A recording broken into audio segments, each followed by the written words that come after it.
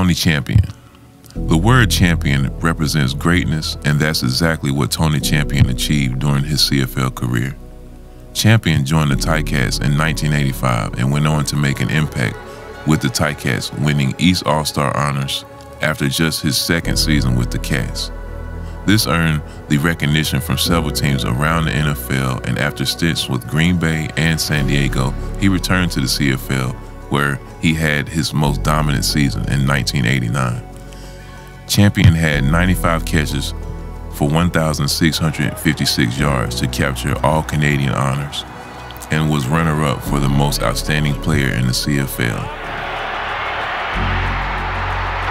Champion's proudest moment came when he captured the 74th Grey Cup with the Ticats in 1986.